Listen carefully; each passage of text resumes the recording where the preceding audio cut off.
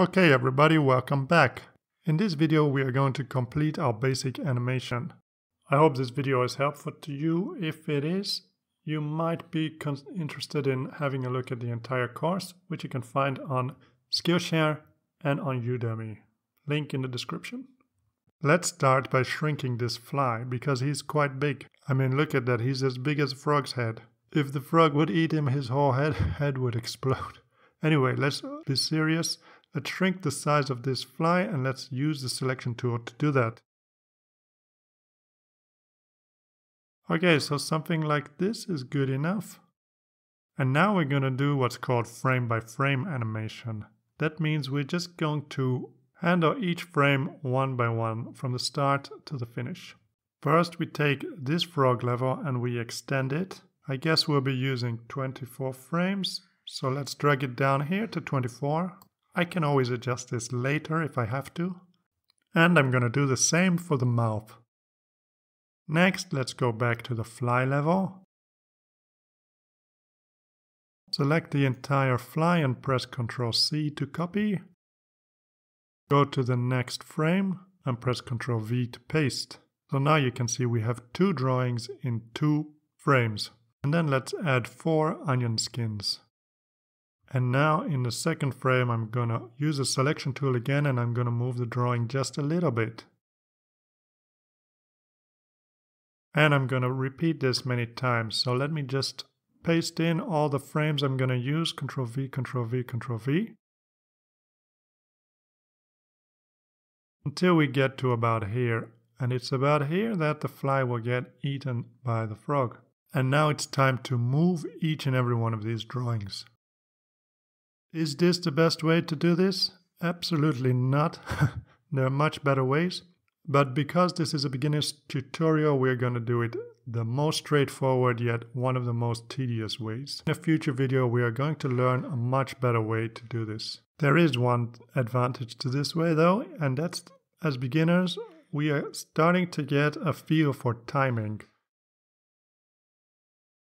And when the fly reaches here, he will reach his final destination. So we can preview what it's going to look like over here. As you can see, it's a bit on the fast side. So one way I can slow things down is by decreasing the frame rate.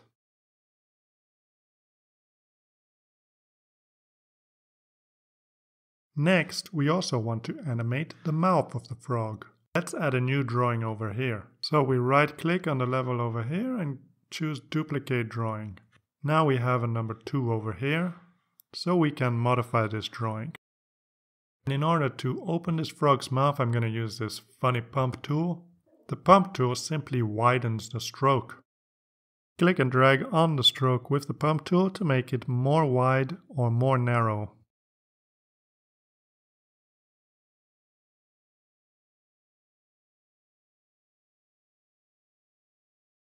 Duplicate the drawing again.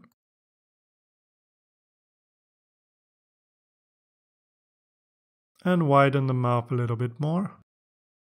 And again, and again.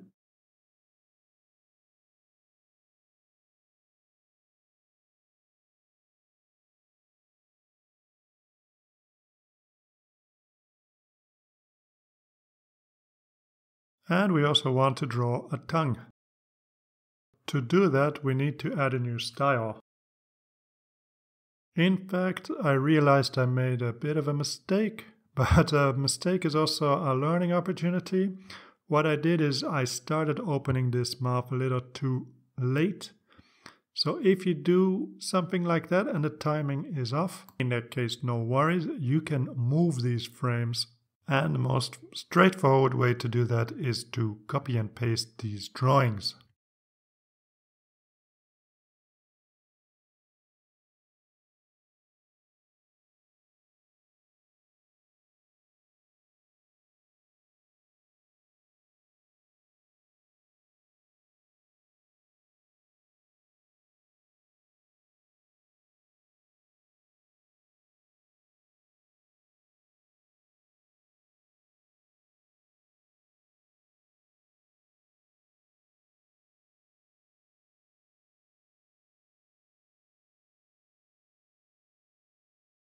And let's make the mouth a bit bigger still.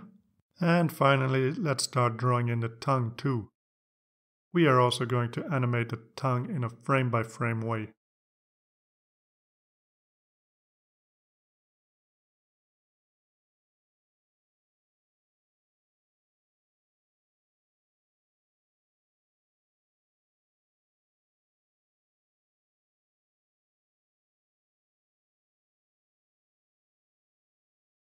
So now we've done animating the mouth as it's opening, and next we have to animate the mouth as it's closed. Luckily for us, a closing mouth is just exactly the same as an opening mouth, only in reverse. So all I'm gonna do is I'm just gonna copy and paste these frames, but then in reverse order.